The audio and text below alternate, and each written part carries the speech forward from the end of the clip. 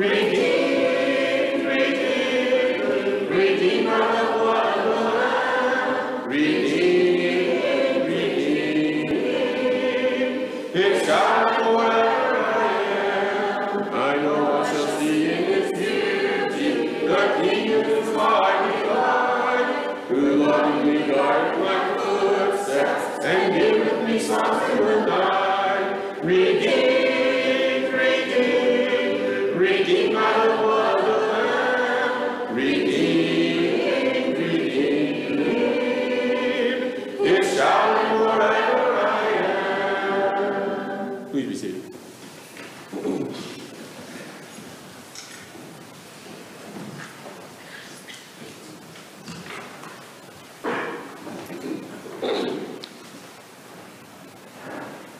Are you happy? Right now, are you happy? This one mom said that she knows it's going to be a good day when all the wheels on her cart are moving in the right direction. There's a Chinese proverb that says if you wish to be happy for 3 days, get married. If you wish to be happy for 8 days, kill your pig and eat it. If you want to be happy for a lifetime, learn to fish.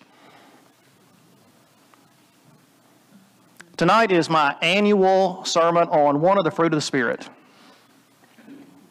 and it's on joy. It's on joy. The noun joy is used 59 times in the New Testament.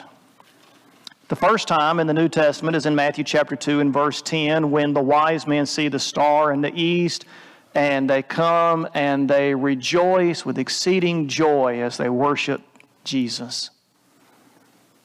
The last time the word is used in the Gospel of Matthew, Matthew chapter 28 and verse 8, the women who hear the news that Jesus is risen from the dead run with great joy to announce to the apostles the resurrection of the dead. Luke uses the word 8 times. John uses it about the same number of times, 9 times. Paul, of course, uses it more than anybody else, 21 times.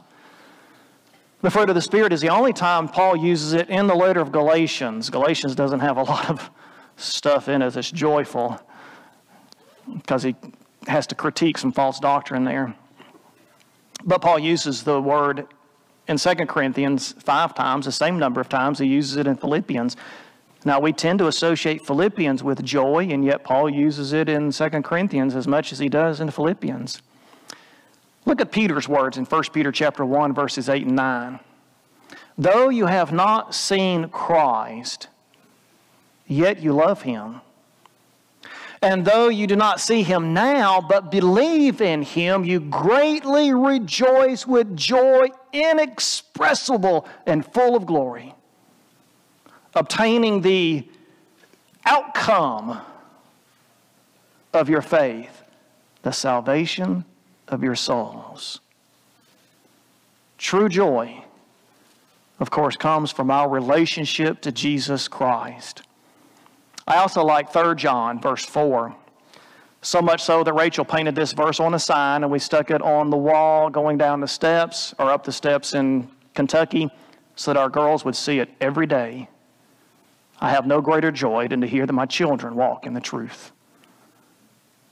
Joy. The verb is used 74 times in the New Testament. Again, it was used for the first time in Matthew chapter 2, verse 10, rejoice with great joy, being able to worship Jesus. Luke uses the verb a dozen times in his gospel, 7 times in Acts, so he likes to use that verb. John uses it 9 times in his gospel account. Paul uses it 8 times in 2 Corinthians. Paul finds a lot of joy in what he writes in 2 Corinthians. He uses it 9 times in the 4 chapters in Philippians.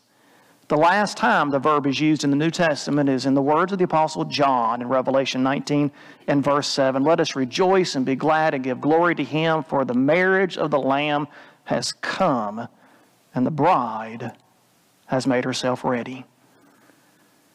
So I get my PowerPoints from a company called Igniter Media. So I'm looking for PowerPoints to use for joy. So I type in joy in the search bar. A lot of different images come up. This one comes up associated with Isaiah chapter 35. That's the whole reason why we're studying Isaiah 35 tonight. I didn't know where I was going with it until I read Isaiah 35. So open your copy of God's Word to Isaiah 35 and let's see what Isaiah has to say about joy. Because he has something to teach us about joy. Isaiah lived at a time when Assyria was invading Israel, 700s BC. The northern Israel, the capital Samaria, will fall in 722 BC. But it's also during that period of time when the Assyrians are knocking on the door of the capital of Jerusalem, and they want to invade Jerusalem. Now, King Hezekiah has not yet prayed to God for deliverance. God has not yet sent his angel to kill 185,000 of the Assyrian soldiers. That's not happened yet. That's in chapter 37. So the period is pretty dark right now in Isaiah's time. In chapter 34, Isaiah critiques the nations around Israel, including, of course, the Assyrians. Look at chapter 34, verses 1 and 2. Draw near, O nations, to hear and listen, O peoples. Let the earth and all it contains hear, and the world and all that springs from it. For the Lord's indignation is against the nations, all the nations, and his wrath against all their armies. He has utterly destroyed them. He has given them over to slaughter. Drop down to verse 8 and notice that this vengeance is for the sake of Israel. So chapter 34 is a description of God's wrath on the nations, including Assyria. In light of that, then, chapter 35 turns to the joy that is available to Israel, even though they are on the verge of being overran by the Assyrians. So here's where I want us to feed our spirits tonight.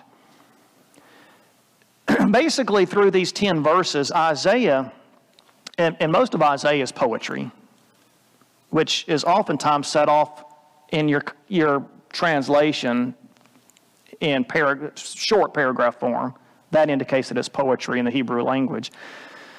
So through this poem, Isaiah will jump back and forth between a description of physical blessings with a description of spiritual blessings. So generally speaking, the odd verses are physical descriptions, the even verses are spiritual descriptions. So verses 1 and 2, he says, Israel will be blessed. Look at what he says, and notice the use of the physical imagery. The wilderness and the desert will be glad, and the Arabah will rejoice and blossom. Like the crocus, it will blossom profusely and rejoice with rejoicing and shout of joy. The glory of Lebanon will be given to it. The majesty of Carmel and Sharon, they will see the glory of the Lord, the majesty of our God. Lebanon was the area of Israel along the coast of the Mediterranean. Of course, if it's on the coast of the Mediterranean Sea, it's going to be gorgeous. Well, olive trees, other abundant plant life. Carmel literally translates the Garden of God. So it also was known for its luxuriant forest and trees, flowers. Sharon, of course, you probably recognize the Rose of Sharon, Song of Solomon, chapter 2, verse 1. It seems like Sharon, which was in the southern part of Israel, Sharon had an exotic imagery in the Jewish mind, much like Hawaii does for Americans, probably. So Isaiah has just described the destruction of the other nations in chapter 34. And then in chapter 35, he says, when it comes to Israel, they're going to be glad. And they're going to rejoice. Isaiah uses the verb 11 times to rejoice. Incidentally, Psalms uses it 19 times. A book of songs that rejoice. This related noun here for rejoicing. Notice verse 2. It will rejoice with rejoicing. That verb is only used twice, and it's only used by Isaiah. The shout of joy here is used 54 times rather in the Old Testament. Shout with joy. extensively used in the book of Psalms, as we would expect, 14 times by Isaiah. So these different parts of Israel are going to rejoice and shout with joy. Look at Isaiah's use of the word in Isaiah 12 and verse 6. Cry aloud and shout for joy, O inhabitant of Zion. Notice, for great in your midst is the Holy One of Israel. Why does Isaiah tell Israel to rejoice? Because God is among you. Even though Assyria is trying to invade and Assyria is hauling off half of our country, rejoice because God is among your presence. Isn't that a message for Christians? Didn't Jesus say that exact same thing in Matthew 28 and verse 20? I'll be with you always, even to the end of the age. And so these different parts of Israel that he mentioned, the Arabah, Lebanon, Carmel, Sharon, they're going to see the glory of the Lord and the majesty of our God. We're going to get to how and when they see that in just a moment. So the first point Isaiah makes is that Israel is going to be blessed. The second point he makes in verses 3 and 4 is that even the weak are going to be blessed. It's not these blessings are not just for the strong, not just for the healthy, not just for the leaders. Everybody. Verse 3, encourage the exhausted and strengthen the feeble. Say to those with anxious heart, take courage, fear not. Behold, your God will come with vengeance. The recompense of God will come, but He will save you. This word for encourage in the Hebrew language is the verb form of the noun for strength. So the word encourage here in Hebrew means to strengthen. Strengthen those who are exhausted, who are worn out, who have been losing their homes, who have been losing their fields, who may have been even losing their family and their friends to the Assyrians. Maybe even their faith in God is exhausted. Maybe you know some Christian family members who have gone through so much in their life that their faith is exhausted. Isaiah says, strengthen them. Encourage them. Notice he says, strengthen the feeble. This word for strengthen is related to the Hebrew noun truth, which means this word for strengthen means to establish. It means to put a foundation under the feeble, those who have trouble standing. Maybe not physically, but have trouble standing emotionally, maybe psychologically, maybe spiritually. Strengthen them. Listen to the words of the Apostle Paul as he writes to Christians. 1 Thessalonians 5 and verse 14. Encourage the faint-hearted. Help the weak. Be patient with everyone. That sounds like what Isaiah is saying here, right? And then in verse 15, Paul says, see that no one returns evil for evil, but always seek after that which is good, one for another and for all people. Don't return evil for evil. Okay, look back here at chapter 35 and notice at the end of that verse 4, Isaiah says, your God will come with vengeance.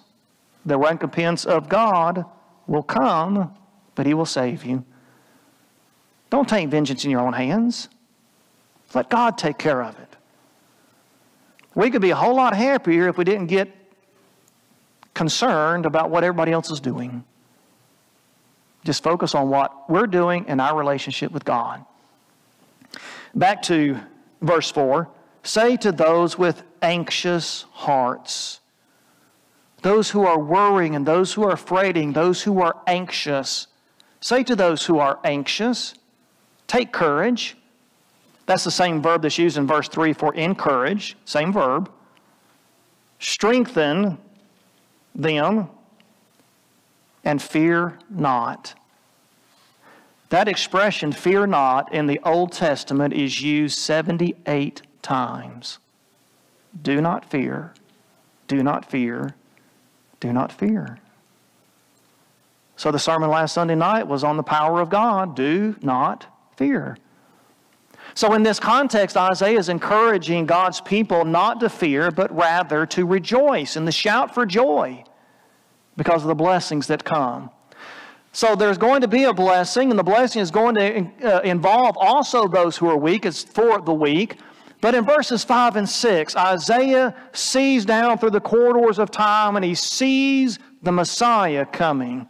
And this joy is wrapped up in the coming of the Messiah. Verses 5 and 6. Then the eyes of the blind will be opened, and the ears of the deaf will be unstopped. Then the lame will leap like a deer, and the tongue of the mute will shout for joy. For waters will break forth in the wilderness, and streams in the Arabah. Do you recall somebody being born blind in the Old Testament and being healed?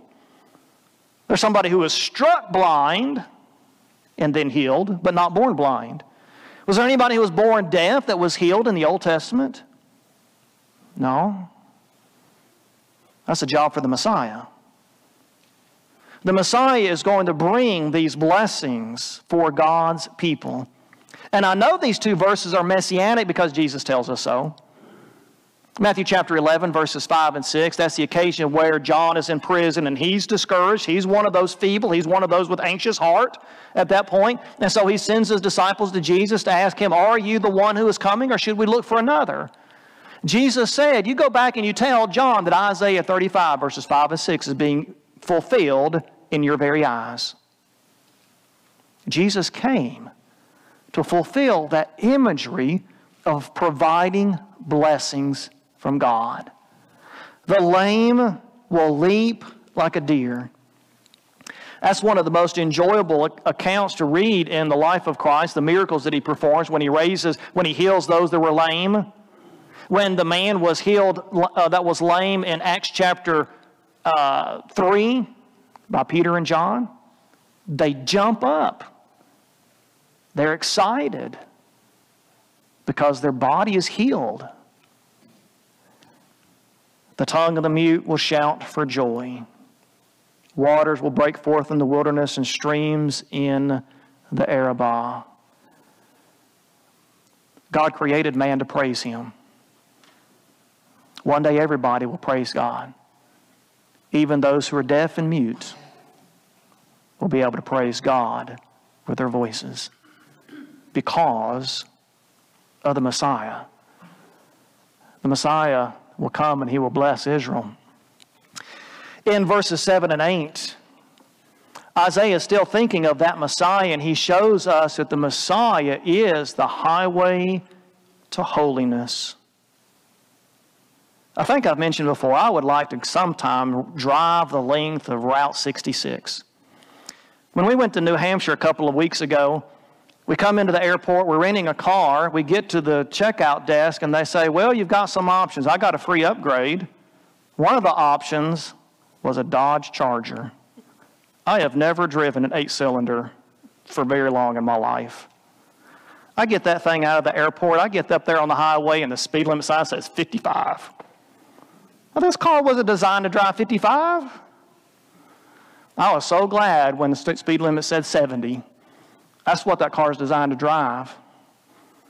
On the highway, on the open highway, get out and go. Hit your destination. Look at what Isaiah says about the highway. Beginning in verse 7, the scorched land. Remember, he's described the curses of God on the pagan nations in chapter 34, and a lot of that is described as a desert, which means God's going to remove the blessings. Here in verse 7, God says that scorched land that you look around and see because of the Assyrian invasion, and this is metaphor, it's going to become a pool of water. And the thirsty ground is going to become springs of water. In the haunt of jackals, you're going to find a resting place, not a place with wild animals, a place for you to rest as a human being. And the grass is going to become reeds and rushes.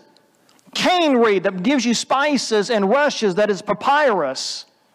It's going to be useful. Not weeds, flowers, vegetables. That's the idea. And then in verse 8, a highway will be there, a roadway. and it shall be called the highway of holiness. The unclean will not travel on it, but it will be for him who walks that way, and fools will not wander on it. That first word translated highway there in verse 8, it's the only time in the whole Old Testament that word is used.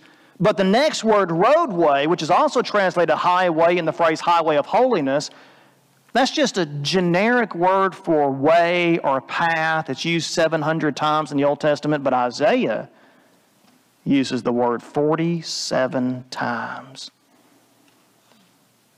That's Isaiah's Route 66. Isaiah's highway is the Messiah. And it's the highway that leads to holiness. Remember, his people are being invaded by Assyria because of their sins. Primarily idolatry, but idolatry leads to a host of other sins.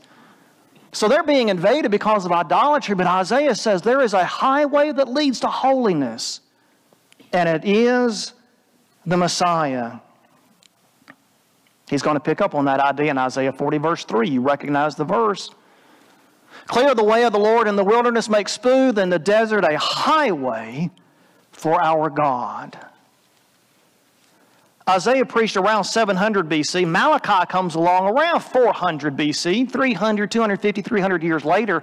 Malachi picks up on that imagery of the way and moves it forward. Look at Malachi's words in chapter 3, verse 1. Behold, God says, I am going to send my messenger, and he will clear the way before me. The Lord whom you seek will suddenly come to his temple, and the messenger of the covenant in whom you delight. Behold, he is coming, says the Lord of hosts. We recognize those two verses as being fulfilled in John the Baptizer, the forerunner of Jesus the Christ. And Mark tells us that, Mark 1, verses 2 and 3. So who is the highway of holiness? It's Jesus Christ. Isn't that what he meant when he said in John chapter 14 and verse 6, I am the way? He's picking up that imagery from Isaiah. That's Isaiah talking. Jesus is the way. And so united together are Christians and the church with Jesus Christ that one of the designations in the New Testament for the church is the way. The verses from the book of Acts are on the screen. The church is the highway of holiness because the church is the body of Christ on earth. And so that's the reason why Jesus could tell Saul of Tarsus, even though he was persecuting Christians, Jesus says, you're persecuting me. And so Isaiah says there's going to be a highway of holiness. And notice back in Isaiah chapter 35 and verse 8, he says the unclean will not travel on it. If I had that Dodge Charger on Route 66, I wouldn't want to have anything in my way, including traffic lights and stop signs or speed limits. Isaiah says there's not going to be anything unclean on this path to holiness. Direct line, straight to God. It will be for him who walks that way. Isaiah uses the word holy 23 times. Isaiah was concerned about his people being right with God. Fools will not wander on that path. So Israel is going to be blessed, including those who are weak, through Jesus Christ, who is the highway of holiness to Jehovah God, and it's a highway of joy. Look at verses 9 and 10. No lion will be there. My understanding is at that period of time, David refers to lions several times. Lions were pretty widespread around Israel during those days. Nor will any vicious beast go up on it. These will not be found there.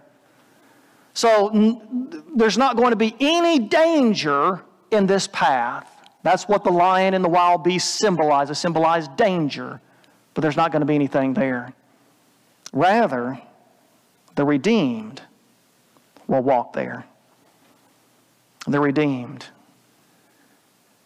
Jacob said in Genesis chapter 48 and verse 16 that the angel of the Lord had redeemed him from all evil. But the theology behind the idea of redemption really comes out of the Exodus. In Exodus chapter 6 and verse 6, God tells Moses that he is going to redeem Israel out of Egypt with an outstretched arm and mighty deeds. We studied last week in Exodus chapter 15 and verse 13 that God redeemed Israel out of Egypt. He paid the price to bring them out of Israel and be His people. That physical redemption out of Egypt is a metaphor for our redemption out of a worse slavery, that is, a slavery of sin. And so the Apostle Paul comes along and he tells the Jews that Christ redeemed them from the curse of the law, in Galatians 3 and verse 13, chapter 4 and verse 5. In fact, Paul says that everybody is redeemed from our lawless deeds through the blood, the sacrifice of Jesus Christ, Titus chapter 2 and verse 14. Peter says we are redeemed by the precious blood of Christ, 1 Peter 1, verses 18 and 19. So you and I have been redeemed by the blood of the Lamb, Ephesians 1 and verse 7. I appreciate Dana leading us in that song, redeemed how I love to proclaim it. Redeemed by the blood of the Lamb. Redeemed and so happy in Jesus, His child, and forever I am. The redemption still awaits us in heaven, awaits our consummation of redemption awaits us in heaven, Ephesians 4 and verse 30, but that redemption is going to be eternal. It's going to be permanent. Hebrews 9 and verse 12. Back to Isaiah's song in Isaiah chapter 35, notice in verse 10, the ransomed of the Lord will return and come with joyful shouting to Zion with everlasting joy upon their heads. They will find gladness and joy, and sorrow and sighing will flee away. Once again, the background of the concept of ransom is found in the Exodus. Exodus chapter 13, verses 13 through 15, God says, God chose not to take the life of the firstborn of the Israelites. He did take the life of the firstborn of the Egyptians, but He says, because I spared your sons, I have ransomed them, and so they belong to me. That's the theological background of that idea of ransom. But then it's a metaphor for the ransom that we have in Jesus Christ. Matthew chapter 20 and verse 28, Mark 10 and verse 45, Jesus says the Son of Man did not come to be served, but to serve and to give His life as a ransom for many. Christ gave Himself up for us as a ransom for all. 1 Timothy 2 and verse 6.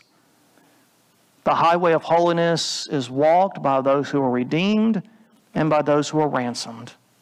All by the blood of Christ. That's the reason why we need to be joyful. That's the reason why we need to be glad. Look back at Isaiah 35 and verse 10. Come with joyful shouting to Zion. Joyful shouting in the Hebrew language is actually two words, in song and in joy. But there's a figure of speech called a hendiadys, in which you can actually join two nouns together to convey one idea. And so that's why it's translated as joyful shouting. Joyful shouting. Come to Jesus Christ with joyful shouting. Notice Isaiah also portrays this joy as being everlasting. Everlasting joy upon their heads. We are not anointed with oil like the priests were. We are anointed with joy because we've been washed clean from our sins through the blood of Christ. That's the hope Isaiah was holding out for his people. The highway to holiness is the highway of joy. They will find gladness and joy, and notice at the end of that song, he says, sorrow and sighing will flee away. From a spiritual perspective, there's no mourning, there's no loss, there's no sighing and sorrow in Jesus Christ. It's a life of joy. It's a life of blessings. Nehemiah lived roughly the same time as Malachi. Nehemiah said in Nehemiah 8 and verse 10, the joy of the Lord is my strength. When we find our joy in our relationship with Jesus Christ, that is a strength that we have to endure life, to endure what Satan throws at us. So Isaiah's message to his people would be his same message for us today. Blessings come from God for everybody. And those blessings are found in our relationship with Jesus Christ. The highway to God and holiness.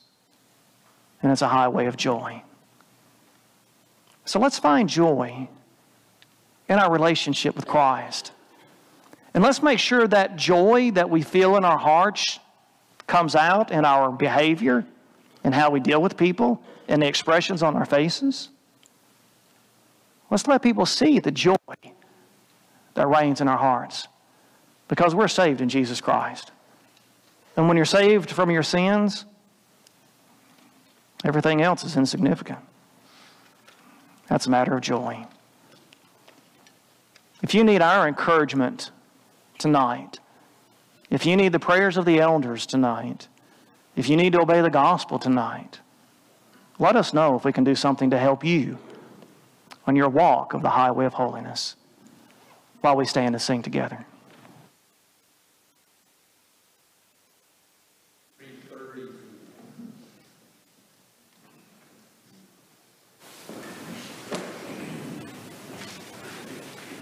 In the desert of sorrow and sin, Lord, make as I journey along with the Lord.